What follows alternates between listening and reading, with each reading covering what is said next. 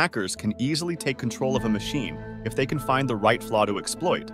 There are many tools specifically designed to find and attack these flaws, and ultimately, take over and cause chaos. You're going to see how a hacker can gain full access to a victim machine in the simplest way possible.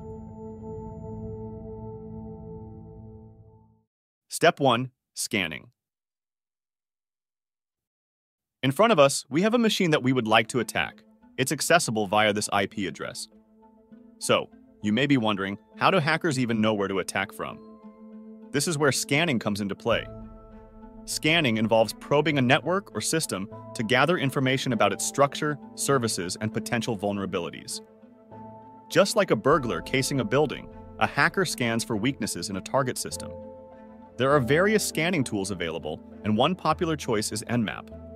nmap allows us to discover active hosts, open ports, and services running on those ports. By understanding the target's network topology, we can pinpoint potential entry points and vulnerabilities. I have created an entire video on nmap if you want to learn more about the tool. We start by running nmap to discover all the open ports on the server to see what potential entry points we have. As you can see, we have many exposed ports on the machine. Maybe some of them are vulnerable, maybe some of them are not. After the initial scan, we want to pay special attention to the banner information or service version that is often disclosed by the target system. So, we run nmap again, and this time we specify that we want to get deeper information about the services running on the ports.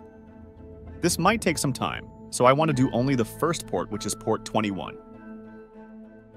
As a result, we can see that the service is vsftpd version 2.3.4. Now, armed with the knowledge that we have, we go to the next step. Step 2. Research. Once we confirm the presence of vsftpd and its version, we refer to publicly available databases or security resources that catalog known vulnerabilities associated with specific software versions. In the case of vsftpd, from the get-go, just from a quick research on Google, we find that this specific version of vsftpd has a known vulnerability named backdoor command execution, and it even has a script available that can exploit the vulnerability. Apart from looking online, we can use a tool on our Kali machine named Searchsploit. We give the name of the service and optionally the version, and let it look for some known scripts. We can see in the results that we find the same backdoor command execution exploit that we found on Google. What's noticeable is that it's mentioned twice, and one of the results contains the word Metasploit. This means that we can use the tool called Metasploit to perform this attack, which makes it easier for us. Metasploit is a versatile open-source tool used in cybersecurity to find and examine weaknesses in computer systems, networks, and software applications. It provides a range of ready-to-use features for identifying and exploiting vulnerabilities, making it an essential resource for penetration testers. In other words, Metasploit makes our job easier by simplifying tasks related to vulnerability assessment and exploitation. Step 3. Preparing the attack. Now that we know what attack we are going to execute, let's prepare our attack environment. So let's fire up Metasploit. And once we have Metasploit running, we search for the exploit that we talked about earlier. We use the command search to look for an exploit, and we add vsftpd to see what Metasploit has in store for us for this particular service. Perfect. We find the vulnerability that we are looking for. Now, we type the use command, and we type either the number 1 since the exploit has the ID 1, or the name of the exploit itself.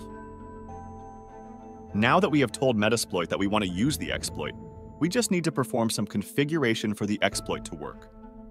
We do that by typing show options and seeing what needs to be done. We can see that from all the configurations needed, only the R hosts and R port are required, which is the IP address of the victim and the port of the service on the victim machine. The port is correctly configured because it's 21, and we just need to configure the host.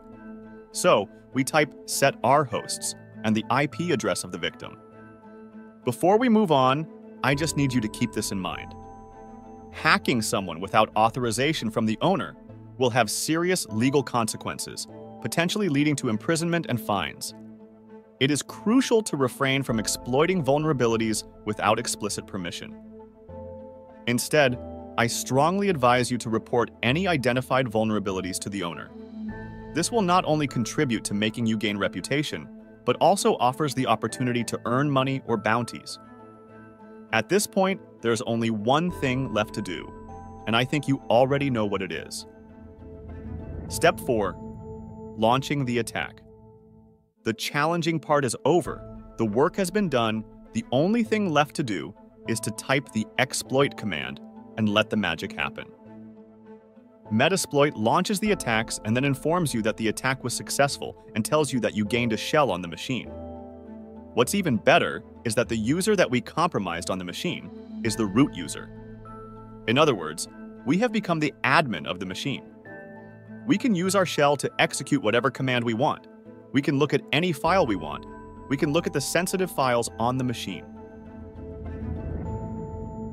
Step 5. Chaos. Now that we have took full control of the machine, we are able to do anything. We are able to exfiltrate data. We are able to do anything we want to the website. So I just decided to completely destroy the machine by deleting everything on it. And when I say everything, I mean everything. Using the command rmtac-rf, I just initiated the deletion of everything on the system.